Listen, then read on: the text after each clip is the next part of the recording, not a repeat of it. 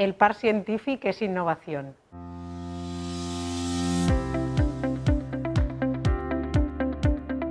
Europark is an initiative of University of Valencia's Science Park.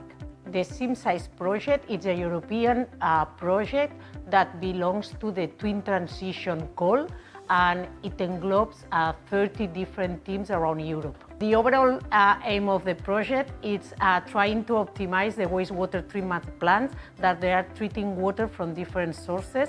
The idea behind it is to build 4 different eco-sites in 4 different countries that they are going to treat water and bio-waste from different origins. And the idea is to optimize these plants in order to recirculate the water, to obtain water of quality and also biosolids that can be used by the industry.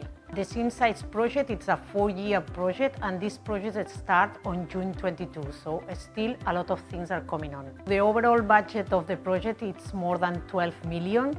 CSIC is participating in this project with 3 different teams, the IATA-CSIC, the FEBAS and the ITQ teams, and overall we have more than 700,000 euros. The final outcomes of the project is to have these eco-sites and transfer to the society, and to obtain water that can be used by the different industry, also energy, and try to follow the cycle of circular economy. This project englobes 30 different groups. So as I mentioned before, 3 groups from CSIC.